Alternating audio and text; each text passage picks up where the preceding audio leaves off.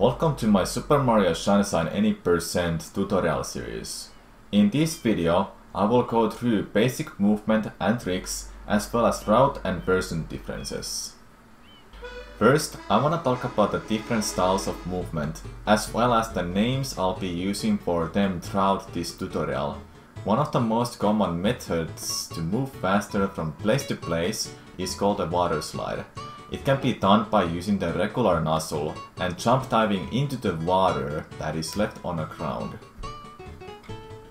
Hover nozzle can also be used, and in this case it is usually called a hover slide.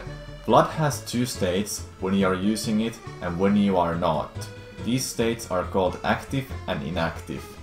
Doing a hover slide is harder and less consistent if you start it when Vlad is inactive.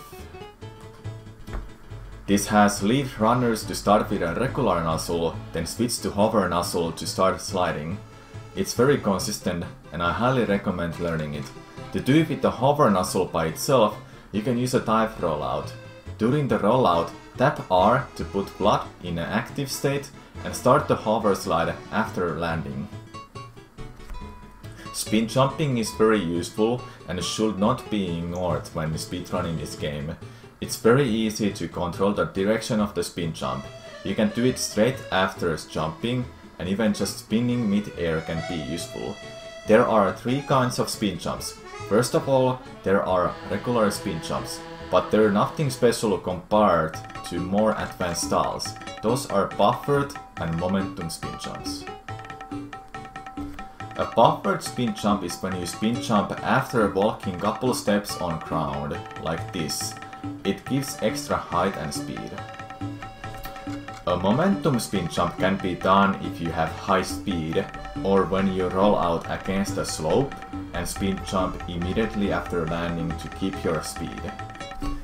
Everyone learning this game has to learn span spraying. To do a large spray with Flood, you press R then A.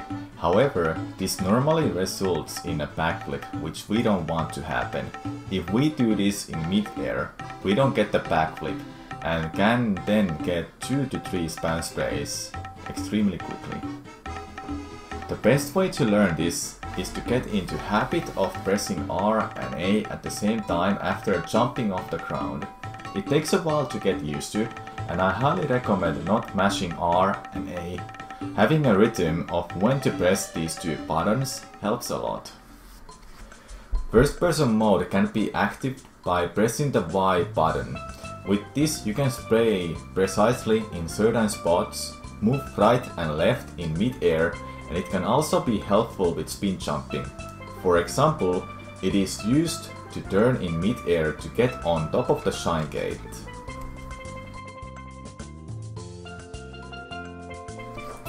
This isn't necessary for beginners to learn, but over time you may want to start learning this. There are two variants of glitchy wall kicks. The first is standard glitchy wall kick, aka GWK. The second is a glitchy wall kick dive, aka GWKD. When you are hitting a wall and about to slide, you can do a GWK by going into first person. This is done by pressing the Y button and then pressing A immediately after it. This makes Mario to wall jump into the wall instead of away from it. This can be useful in specific shines like in Bianco 4 red coins. For a GWKD, you are also pressing the B button immediately after A, and now it becomes much harder.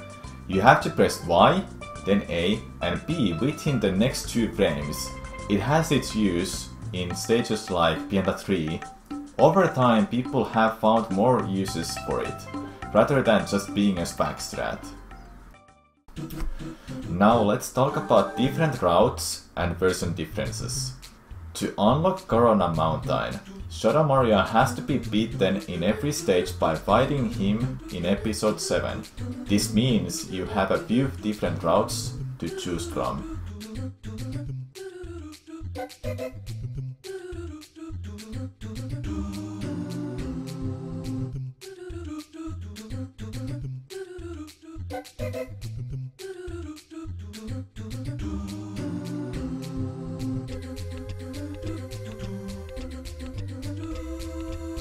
Starting with Bianco Hills, your main aim is to get shines to open Ricco and Gelato. Ricco Harbor opens with 3 shines, Gelato Beach opens with 5 shines, and Pinna Park opens after opening both Ricco and Gelato with a total of 10 shines. After Pinna 4, you unlock Yoshi across the whole game. This gives you access to Sernap Beach.